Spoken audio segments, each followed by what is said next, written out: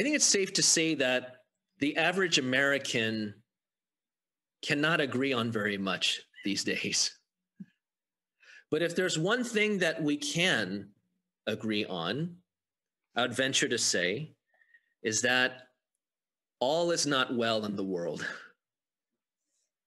There's a lot of brokenness in this world. There's a lot of things that are wrong in this world. You know, here we are, Christmas season in 2020, right in the thick of the restrictions, stay-at-home orders, closures, rising COVID cases, hospital ICUs, just overcapacity, in what is supposed to be the most wonderful time of the year. Such an irony, right? It doesn't feel like it's very wonderful at all right now. But maybe it's for that very reason, and I believe this with all my heart, that this Christmas may be the most important one we've ever celebrated, the most significant one of all. So I'm glad that all of you and I can journey in this message together, that we're together today to hear this word. I pray that the power of God's word and the power of his promises will bring you a genuine, powerful renewal of hope in your lives, a newfound appreciation for Christmas and what it's all about. Now, let me say this, though. The title of today's message is a little different. It's called The Unfinished Story of Christmas. Now, that title may throw you off a little bit. You know, what's unfinished about Christmas? You know, it's a finished story, right? It's the story of Jesus's birth. And what's unfinished about that? Well, we'll find out what that unfinished part of this story is in a little bit. But for now, I'd like to focus our attention on the part that we do know, on the part that is finished. And on that note, I'm going to invite our brother Sam to read from the Gospel of Matthew, chapter 1, verses 18 through 23. All right. Now the birth of Jesus Christ was as follows. When his mother Mary had been betrothed to Joseph, before they came together, she was found to be with child by the Holy Spirit. And Joseph, her husband, being a righteous man and not wanting to disgrace her, planned to send her away secretly. But when he had considered this, behold, an angel of the Lord appeared to him in a dream, saying, Joseph, son of David, do not be afraid to take Mary as your wife, for the child who has been conceived in her is of the Holy Spirit. She will bear a son, and you shall call his name Jesus, for he will save his people from their sins. Now all this took place to fulfill what was spoken by the Lord through the prophet. Behold, the virgin shall be with child, and shall bear a son, and they shall call his name Emmanuel, which translates to God with us.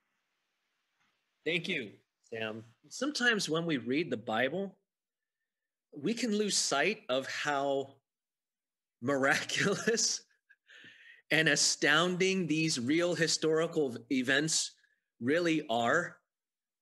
What Sam just read, this is the only time in all of human history that a woman conceived a child supernaturally.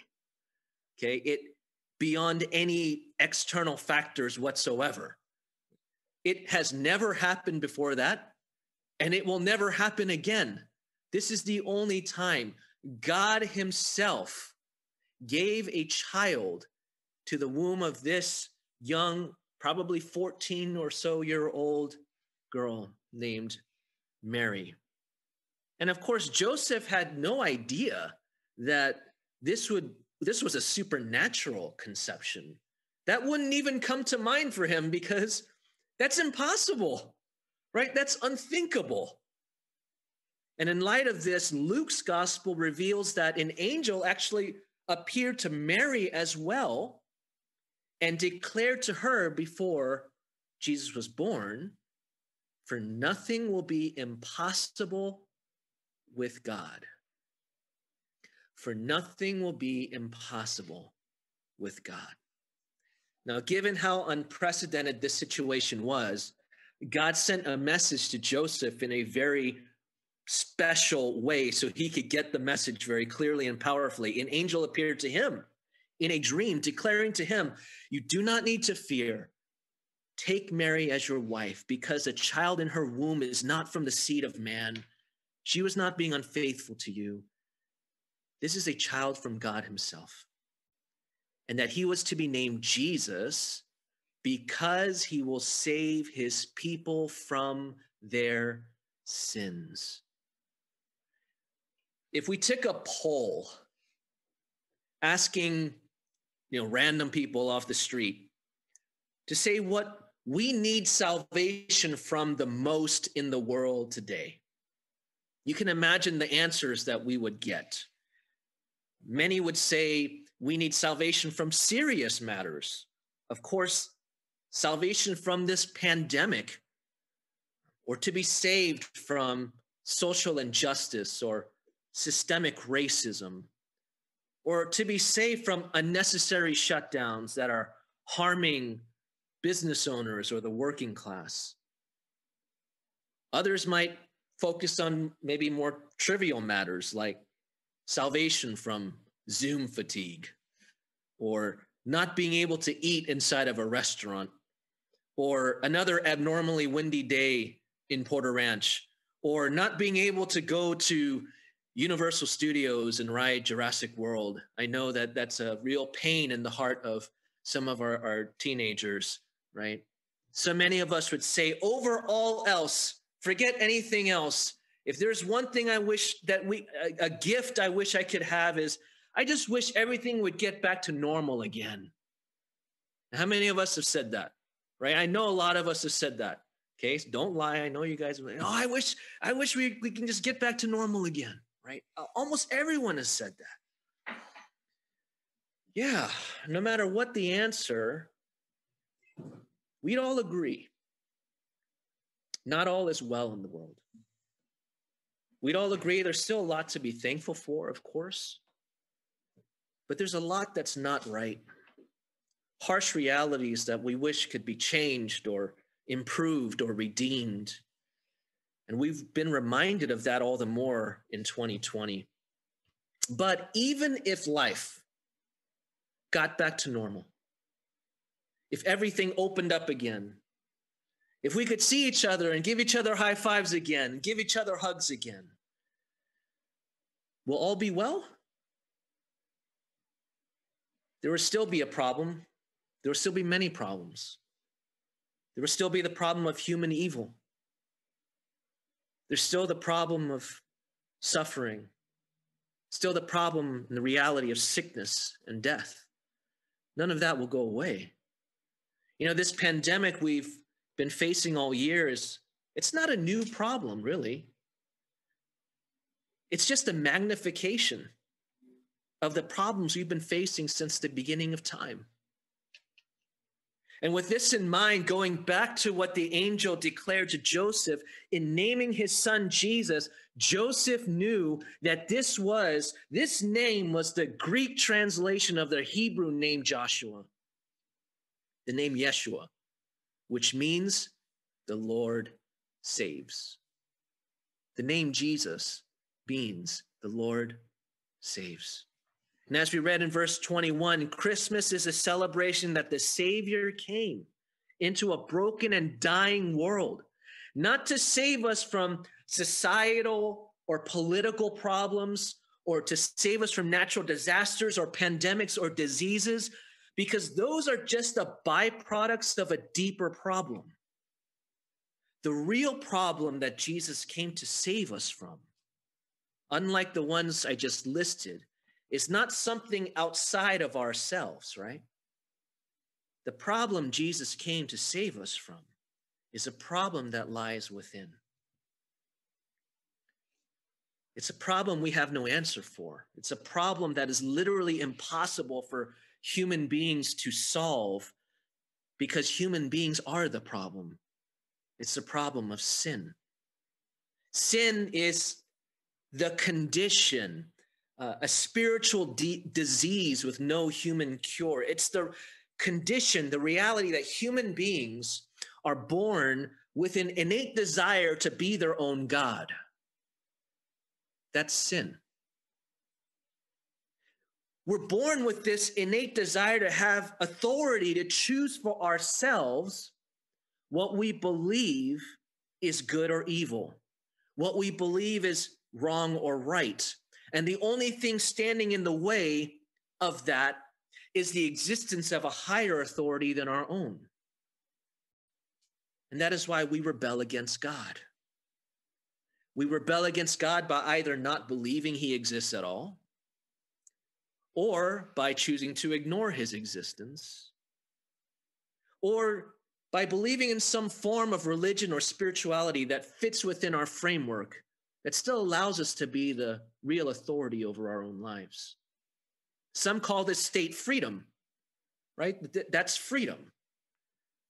But God's word actually says that that's the exact opposite, that that's enslavement to sin, which blinds us to believe that we don't need God. But if there's one thing maybe this pandemic has revealed to us, is that we're not powerful enough on our own to save ourselves. Even our healthcare system isn't powerful enough to save us. Our government isn't powerful enough to save us. Nothing is. There must be something more beyond ourselves. And that's what Jesus came to reveal. God's word makes clear that we're all sinners. We're under the condemnation of our sin, and that blinds us to believe we don't need God. And if we remain in this state, the Bible declares that we will be forever separated from God in an eternity in hell. And to save us from that eternal separation, God did the unthinkable, the impossible, and became one of us so that he could pay the penalty for that sin on our behalf. And that's exactly what Jesus did some 33 years after his birth, to fulfill the promise that that angel gave to Joseph that day before Jesus was even born, that his baby boy would one day save the world from sin. The coming of Jesus into the world, the Christmas story, reveals to all of humanity that what we need the most is God himself. What our hearts and souls are really longing for is to dwell with God, to be one with God.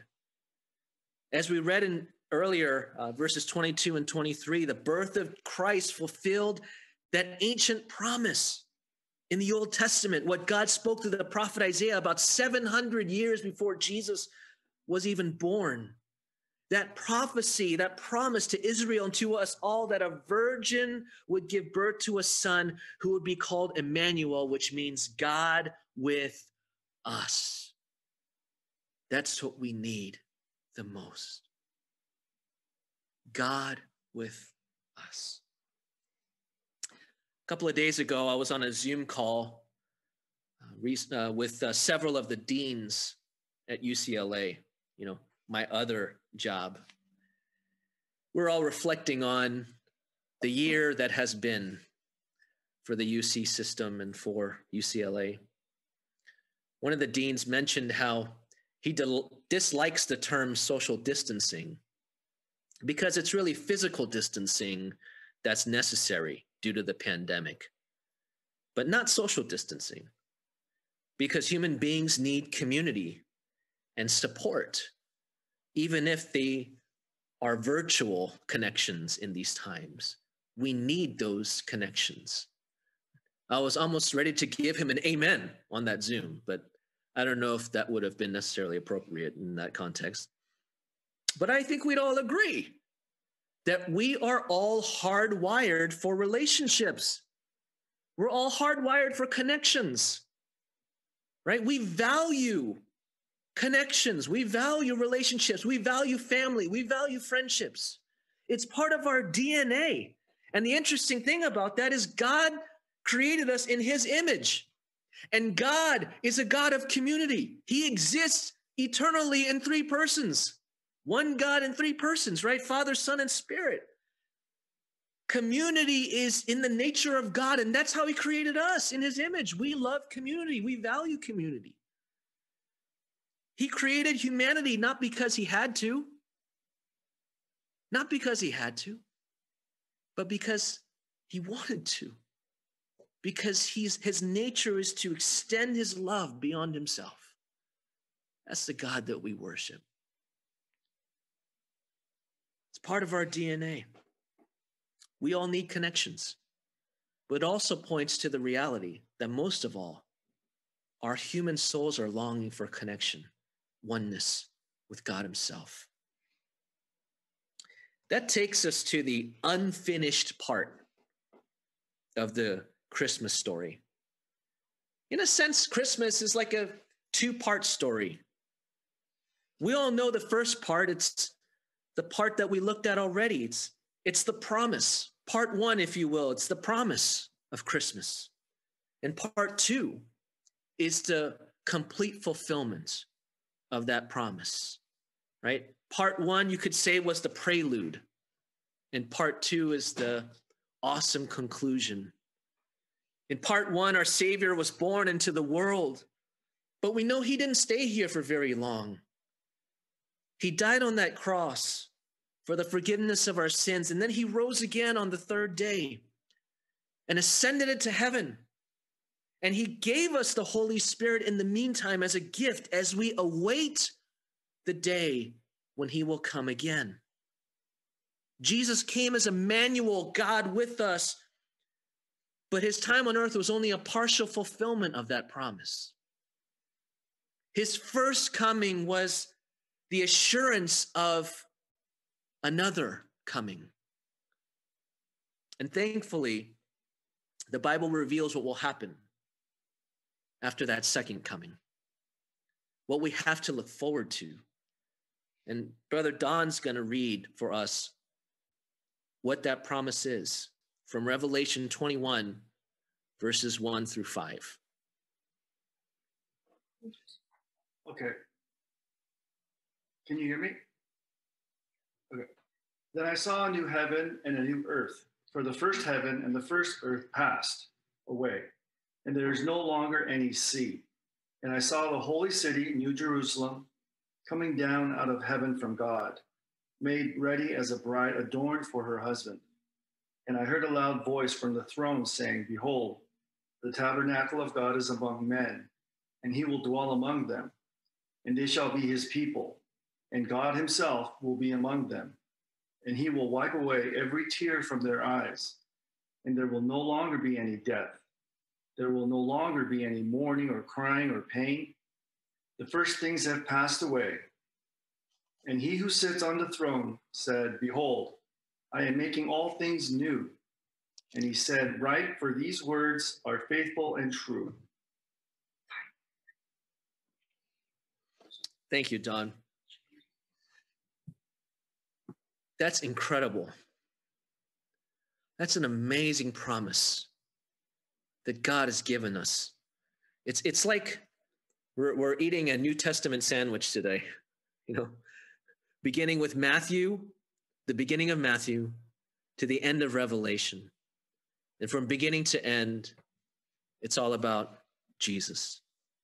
And these words are trustworthy and true. These words that Don just read, it's the fulfillment of the promise the angel declared to Joseph, the promise of God with us. And what a powerful promise that is, that through faith in the person and work of Jesus Christ, that we will one day see the fulfillment of our deepest need and our greatest hope, that we will dwell with God and know him face to face, that God himself will wipe away every tear from our eyes. Death will be no more. Crying will be no more. Pain will be no more. We will be in the fullness of his joy. There will be a day very, very soon when Jesus will make all things new. All things new. No one else has the power or authority to declare such good news, to offer such hope. Only God has the power to do something like this. Even the most brilliant human minds could not solve the God-sized issues, the impossible issues we face in this broken world, but God can, and he has, and he will. Where is your hope? Do you have any hope right now? What we just read, God himself says, is trustworthy and true. God has given us a promise. And Christmas is the preview of that promise of God with us not being alone, us not living in this hopeless state. There's an unfinished part to this Christmas story, and that part will be ending soon. And what a glorious end that will be. Is your hope in life in the person and work of Jesus Christ? If it is, you have a hope that God himself has authored. It is beyond anything we can imagine. And he offers us that hope through Jesus Christ, through faith in him. That's the key. That's the difference. Is your hope in Jesus? If it is not, God is inviting you to place your hope in him today. That's the greatest Christmas gift you could ever receive. To repent of your sin, to receive him as your Lord and Savior, to have the hope that we just read about. That's why Jesus came. Because of sin, we've been separated from God, whom our souls need communion with the most. Because of our sin, we could never reach up to God or reach out to God. We're helpless to save ourselves. But that's why we can celebrate Christmas, because God reached down. He became one of us. God came near to make oneness with him possible again, because of this baby that was born in the manger that day. God is the greatest being in existence, and he's the author and creator of life, the only source of truth and purpose and joy and fulfillment and hope. So what is the greatest gift he could ever give us? It's the gift of himself. And that's what Christmas is all about. Some say one of the hardest parts about this shutdown is the feeling that we don't really have much to look forward to anymore. Well, Christmas is the celebration that we do. We have a lot to look forward to. We have an eternity to look forward to. It's the celebration of Jesus.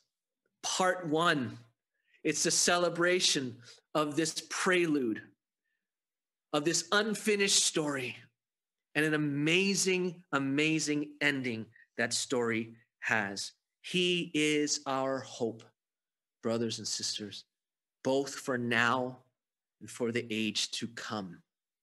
And his hope is real.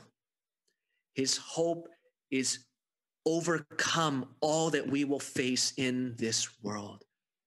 If you've already placed your hope in Jesus, let's be thankful for the hope that we have. And if you have not yet, God is inviting you to place your hope in him today. Let's bow our heads together.